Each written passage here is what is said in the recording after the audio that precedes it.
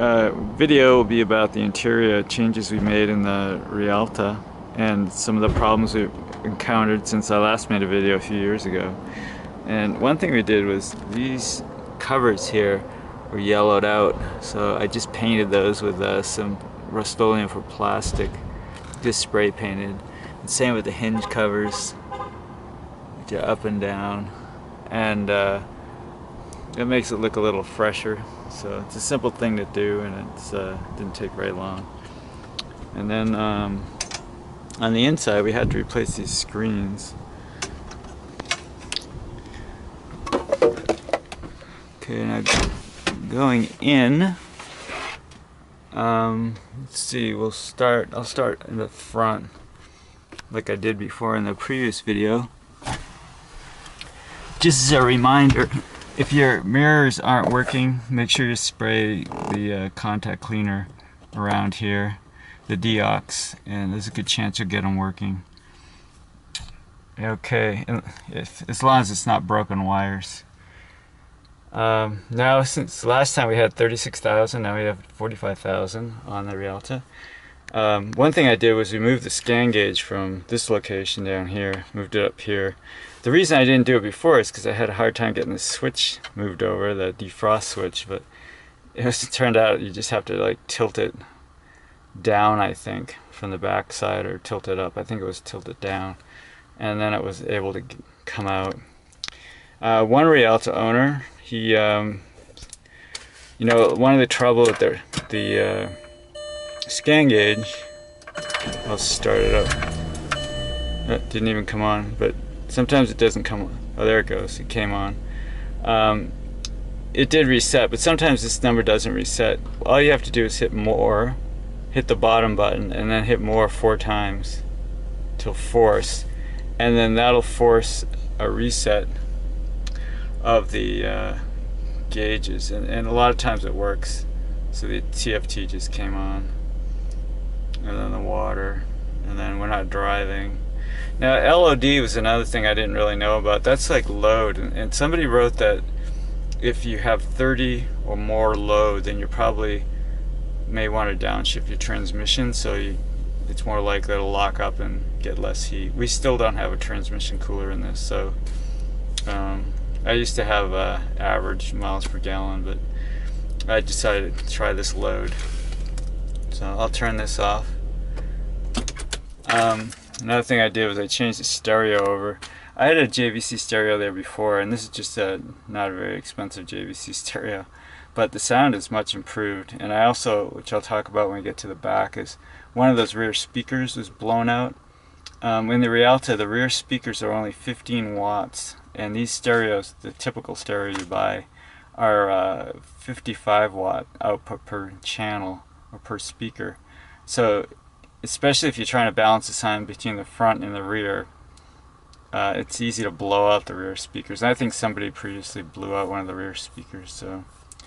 So I was going to replace the front speakers to get better sound, but after putting the new stereo in, it's fine. So I won't be changing that over. So I'm happy with the speakers now. Okay, and then before, I think that's all we did up here. Don't forget the cruise control unit is under here, and you can order that on eBay. Chances are, if your cruise control is not working, it's probably the control module. It was in our case. And I think that's it for the front.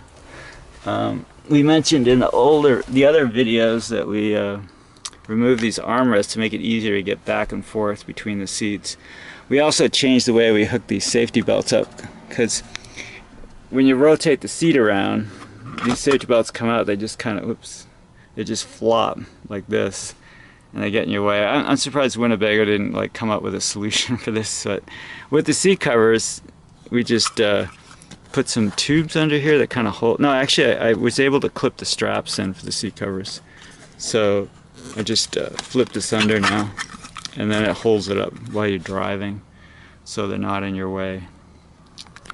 Okay, and then over on the kitchen side, we replaced all the faces for these cabinets. They were really yellowed out, and There's a place online called cabinetdepot.com, and you can order the exact size you need. And it's actually a fairly easy job because you just measure your old ones.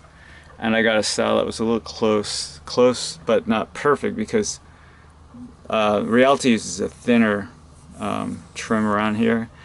This is a little thicker, but I think it looks nice. So one thing we added was this little drawer down here. Not drawer, but cabinet. Had it flipped down. And then that creates some space underneath. I'll put the flashlight on it, so you can kind of see in there. So we did that, and what's nice is that when you're camping in the winter and it's kind of cold, like down south in Arizona or something at night, if you put your potatoes or onions in there or something, some vegetable you want to keep cool, and it's also dark.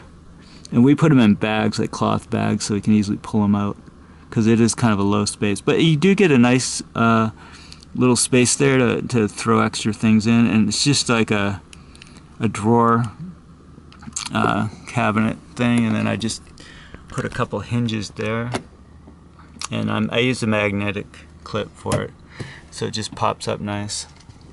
And then on this side, I'll rotate around, we took out the magazine rack, and also got the same matching door.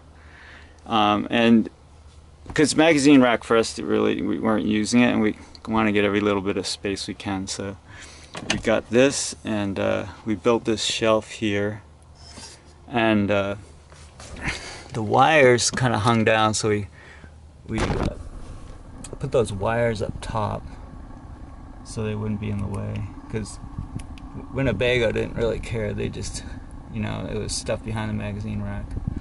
So we're able to put light things in here because it doesn't really have a back. It's not super strong. Oops, found something. Gotta clean that up. But it's a good space, and it utilizes your space. And the critical thing when you order this is to actually get measured out. These hinges in this corner are really tight, but I should have probably got like a 1/8 of an inch or 1/4 inch less width on the cabinet, but it did fit, so I was happy with that. And I'll back off so you can see it better. I talked about in the last video that these, oops, I found a screw, I'm gonna put that away, that the rollers on this fell off. Well, they fell off again. So what we had to do is took this all apart again.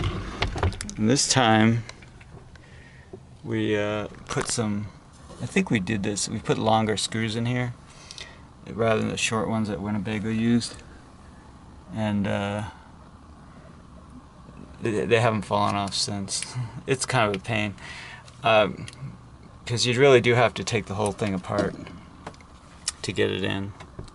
So in case you didn't watch the other video, the table just flips over like this.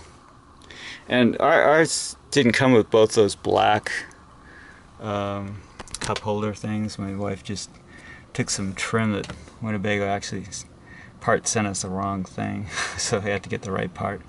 And she kind of made those little cup holder things. So I'll put the table back, and the right part was this maple trim. Winnebago parts, or Mobility RV, they have the this maple trim, and it really freshens up the look, because the old trim was all faded and kind of brown. So we put it on both sides. This cabinet I didn't replace, it's still a little yellow. If I order new ones for the rest of the cabinets, I'll replace this one. And of course, one of the big things about the Rialta is this leaky sky roof. We put a new one on, which I mentioned before, a skylight. We haven't had any trouble with it since, so I highly recommend those corner brackets. And rather than drilling through, and then there's really no reason to get those cracks again. And this is the inner skylight, and this is the outer skylight. The outer skylight is the one that has problems. One of the things to replace the outer skylight, you want to drop the inner one. It makes it a lot easier. You can see what's going on. But the more times you drop this thing and then put it back out and drop it, this is just only into like, you know, thin, kind of like a thin foam board, and there's a thick foam, but a thin board, so there isn't much for these screws to grip into. That goes pretty much all around with the Rialta.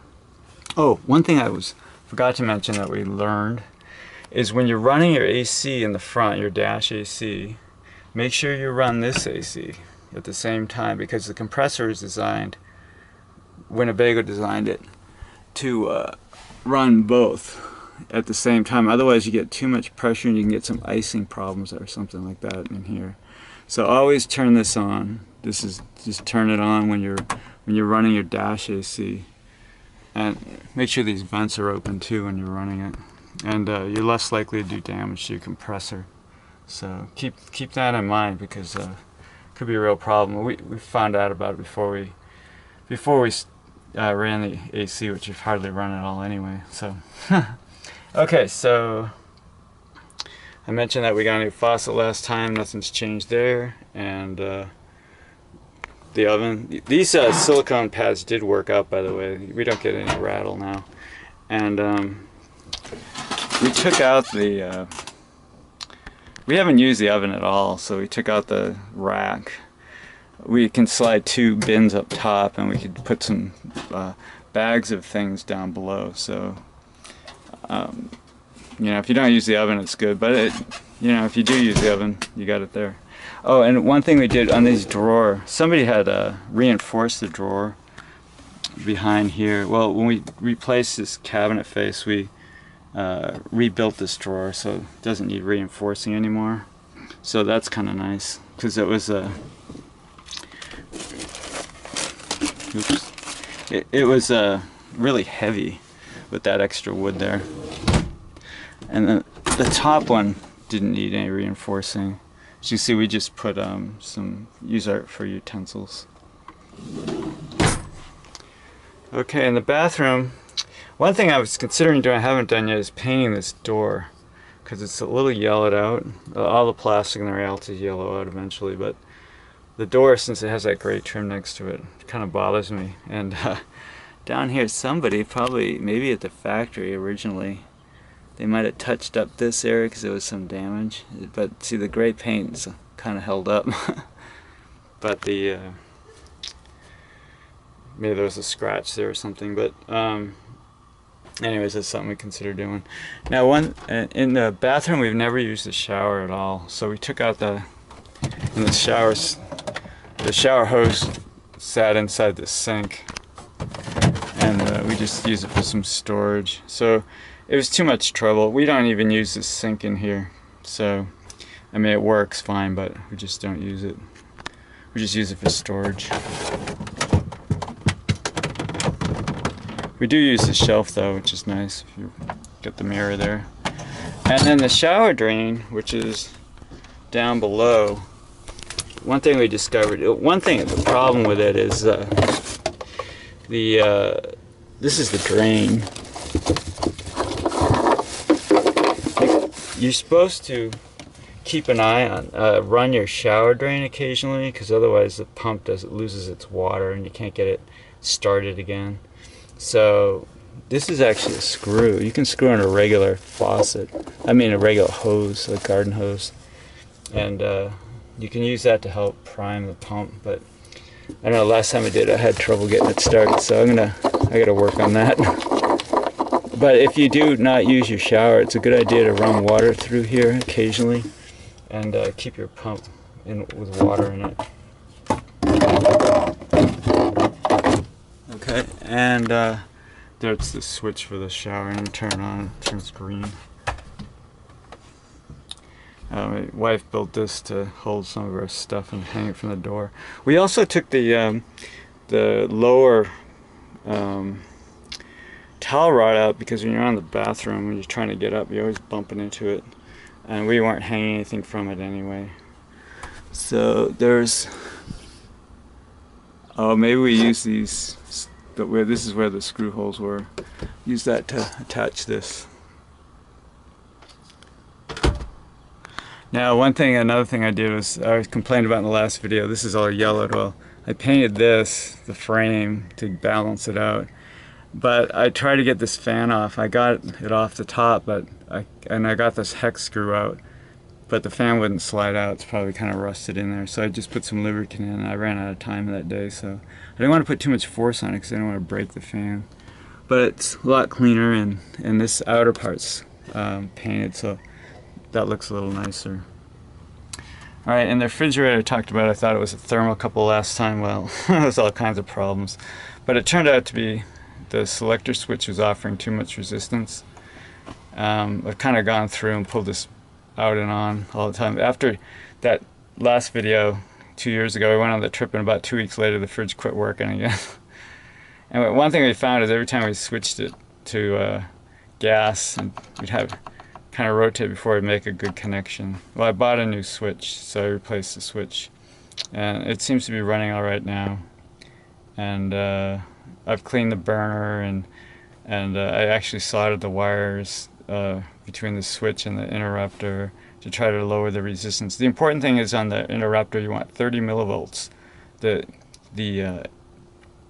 thermocouple should create a 30 millivolt differential, and you only have 30 millivolts to run from the interrupter through the switch and then back to the other end of the interrupter, and then the safety needs to see at least 15 millivolts, from my understanding. And if the safety doesn't see 15 millivolts, then it shuts off. So if you get too much resistance between the interrupter and the switch and then the wire back, then it won't work. And then what happens, Winnebago released a wire kit. They put in thicker wires and better connectors, because after a while the connectors oxidize up enough to create enough resistance so that the fridges wouldn't necessarily stay on. So one thing I did find, which I don't like about the gas fridge versus the compressor fridge, is that if you're camping in cold climates, even if I turn this all the way to 1, you know, as far low as I can go, the pilot was enough to keep the fridge cold, freezing. So that's a problem. And also, when people complain if they're like in Florida in really extreme temperatures, they don't have it. They have a hard time cooling the fridge enough. You don't have those problems with the compressor fridge. And then last time I talked about the hinges for the door. Another one went, so I had to replace them both. Other than that, the fridge has been good. Oh, and one thing I did do is I added this. This is a temperature control. So one thing I wanted to find out is, like, it's eBay for $1. Right now it's 23C, but when it's running, I can watch it at like if it's like 12 degrees C at night, then I figure, okay, maybe we can get through the night without freezing everything in cold weather. But if it gets too cold, like it's 5 or 7 degrees already or something, I usually just shut it off at night and restart it in the morning, because you know, this isn't when it drops down about 40 or 30 at night. So, or even sometimes below freezing. So, but the nice thing is you can monitor the fridge temperature without having to open the door, so you can see what's going on there. And I just ran the wire through the seal, so maybe it's not the best. You know, as far as you might lose a little. Well, it seems to seal anyway, so I didn't want to drill any holes through the fridge to run it. So anyways, that's what I did on that. So it's kind of a new thing. And on the antenna, I removed it because in the wind it kept going tat tat tat tat tat tat tat tat. It bounced. So the mechanism's on top, but the actual wing, that long piece, is I removed. We don't watch TV, but I can put it back later. See, and I put the maple trim here. It looks nice. And then let's see what else we did back here. Okay. This is all about the same.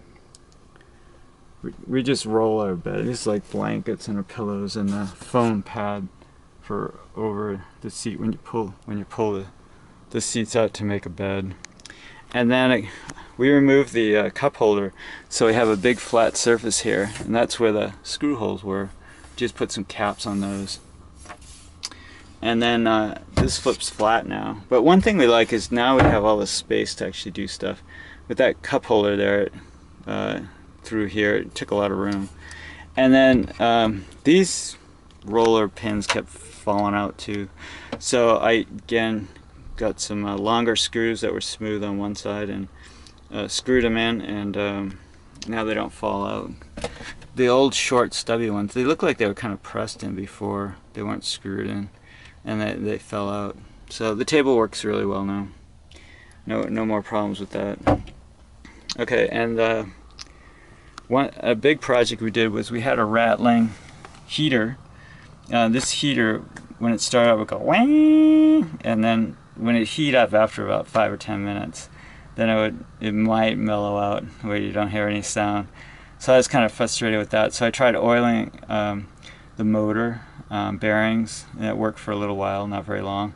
And then I tried greasing them, and it worked for a little while, and then started up again. So I finally replaced the motor. The motor is available. It's not so expensive. I can't remember what I paid, like 40 bucks or 50 bucks or something for the motor. And now I don't have that problem. So this winter when I'm out camping, I don't have to deal with that noise.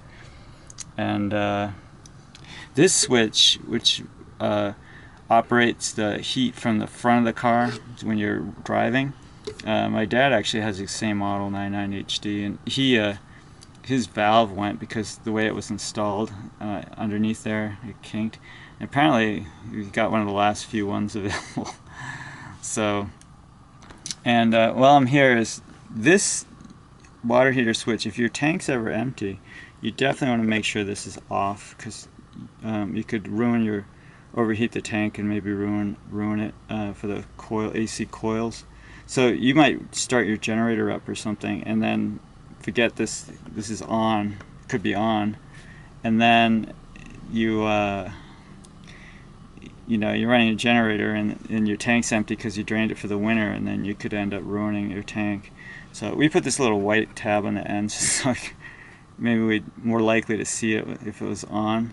Actually, we had something where the generator was kicking out every time we vacuum, and it turned out that between the tank accidentally being on, there was water in the tank, so that wasn't a problem, and the converter probably charging the battery and the vacuum, it exceeded the generator output, so it probably kicked it off after about 20 seconds.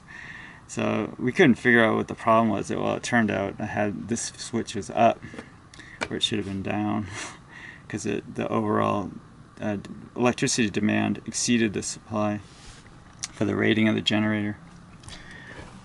Okay, and let's see, anything else? I talked about the hoses last time under here, and we hadn't had to do anything with that.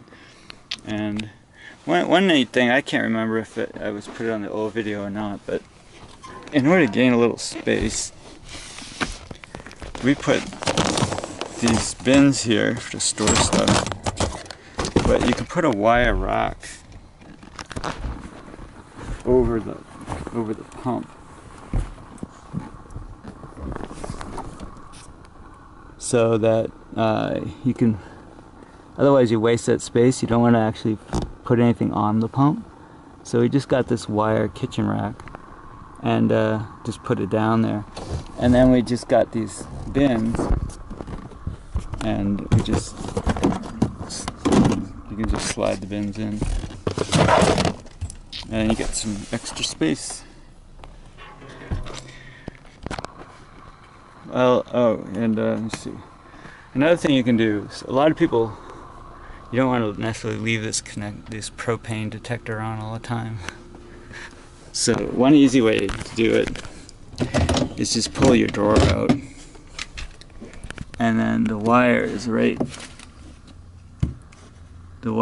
here, so you can just connect and disconnect that. So if I just slide this on, then I don't know if you'll be able to see it, but that's too bright, I think. But then this light's on, and it'll power up. So that's an easy thing to do if you want. And the last thing I'll show you is we upgraded our floor with this. We also got a bike rack, and we have this flip up.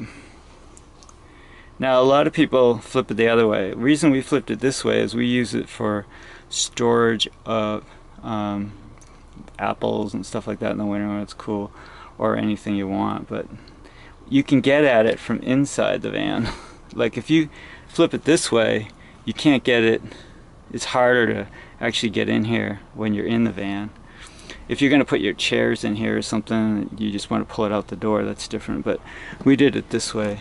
So basically to build this, we just built a frame. And I did it so it fit tight. So it's snug in there. And actually could flip this around if I wanted to. And I just put these hinges on. But we just put a rod there if we want to hold it up. These are like some cabinet hinges. But they turned out to be the right shape.